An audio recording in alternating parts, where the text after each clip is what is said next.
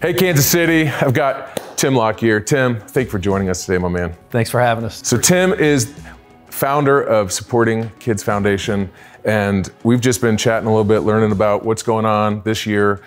We're blessed, and it's a big deal for us to come out here and spotlight you guys for a second time. And so a lot's changing. I know it's around the end of the year, and so you've got big news coming up. And what's coming up here in February? In February, we have our annual poker tournament at Sporting Park. This poker tournament started way back in the day when we were a very new organization out in Lenexa. I think we raised about $7,000 in that tournament. This tournament has turned into a couple $100,000 event. It is an outstanding, if you like poker, if you like all the stuff that goes along with it, it is an amazing event. And we have, I would say, 80% or so return rate. People who came last year, like, I gotta go. And it's unbelievable. I've been lucky enough to go out. It is camaraderie, it's community, it's love, it's support, and at the end of the day, it's fundraising. And the main thing I want to get out there, Supporting Kids Foundation, they help budget for cancer because no one budgets for cancer. And so that's something that's really, really big deal. Some of the stats that this organization has done just since 2009, they've literally brought in over around $4.5 million. They've currently helped over 900 families, around $4,900 per family. But one of the biggest stats that we were talking about today is, can you just talk about kind of where things have been in the past and what's occurring right now in Kansas City? We were at a fairly steady state for 2 or 3 years at around sending out $40,000 to $45,000 a month in aid, which for an all-volunteer organization is a pretty big responsibility anyway. But since April, we've increased to an average of over $80,000 a month. So if you think about that, the output has doubled, but we haven't added more events. We haven't added, we haven't raised the prices of our events, but we still have that same obligation. And really, it was interesting because when we asked Children's Mercy, you know, what's the source? Because in June, we had exceeded the number of new families that we had helped from the previous year, over 100 new families. Which was a little bit odd for us. We reached out to say, well, what was the source and cause of that? And the social workers told us that the oncology doctors at Children's Mercy had never seen this much of an influx in new patients.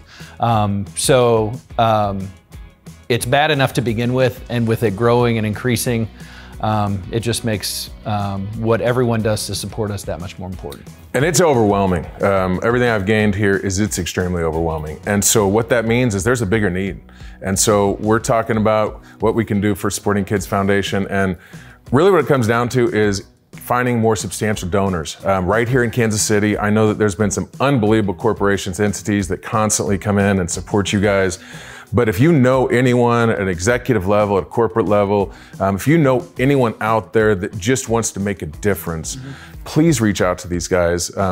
Where can they go to find more information about the golf tournament, your yearly events, fundraisers, volunteers, the whole nine yards? You can go to supportingkids.org, or you can reach out to me directly, tim.locke here at supportingkids.org. But you can reach out to us directly, and I appreciate the plug because one of the things that some of our best donors from a corporate standpoint and also from an individual standpoint appreciate about this organization is really twofold. One is it's all volunteer. So all of the money that we've been talking about, the $4.5 million that's gone out over the last 15 years, is done by people who are doing this on their free time. The second thing that I think is attractive about our organization is that it's Kansas City based, and you're generally an arm's length away from the people that you're helping. I can't tell you how many times somebody will come to our event and I'll ask, have you ever been to an event? And they're like, no, this is my first time. I've never heard of you guys. And we start talking. And then about 5 minutes later, they're like, wait a minute, I think you helped my neighbor. And we did.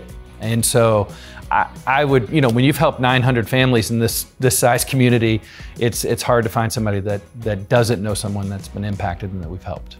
We need your help.